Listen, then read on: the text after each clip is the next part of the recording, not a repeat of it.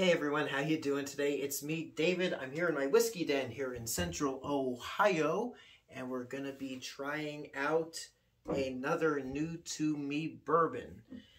And this one is Flatboat, Spirit of the River. It's distilled and bottled in Kentucky, 90 proof, barrel-aged Kentucky straight bourbon whiskey. From the research I've done, this is a product. It says the Founders Company in Louisville, but it's actually a collaboration. Well, I shouldn't say collaboration. It is, there's a chain of liquor stores down in Kentucky. I don't know if they're in other states, but down in Kentucky, it's called the Liquor Barn. And, you know, I miss being in a state where you can just go into a liquor store the size of a supermarket and pretty much get what you want. Here in Ohio, it's a little bit different. Yes, you can go to the supermarket and browse their liquor collection, but it ain't too big. It's like, never mind. It's just like a partitioned off area with about maybe 4 rows of liquor.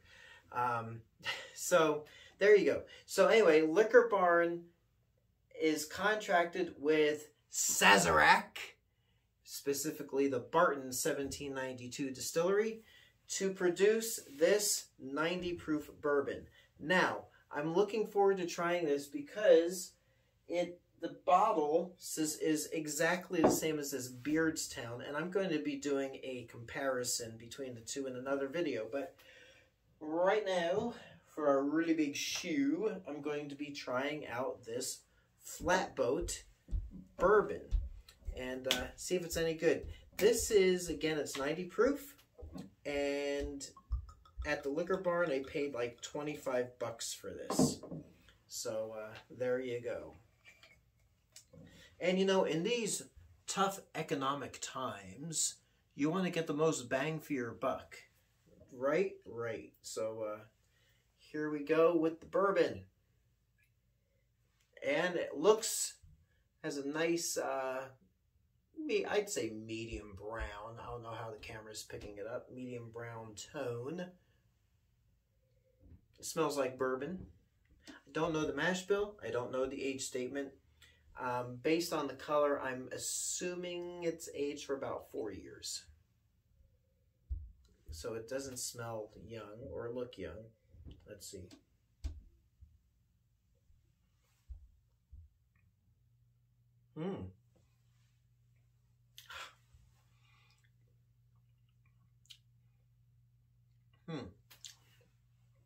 It does remind me of a Brton offering. Reminds me of a Brton 1792. My bottle of Brton 1792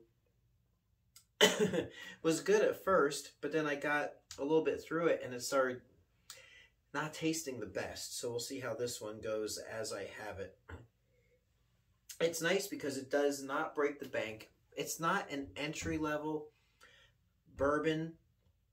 I will say it's a lot better to my palate than Buffalo Trace. It's got a lot nicer, fuller body to it. Kind of like Jane Mansfield. Never mind. I barely know who she was, you know, and I'm in my 50s, so there you go. I'm going to go in for the second taste. It's, you know, it doesn't have anything that stands out. Like some bourbons have this malt scent, smell, nose to it. This one has a spice to it, so it's probably got a nice rye content.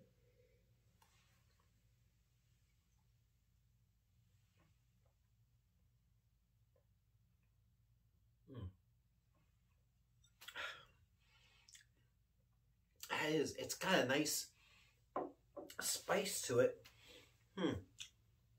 Somewhat, I don't know, it's got to have this high rye. It is so spicy and nice that I actually really like it.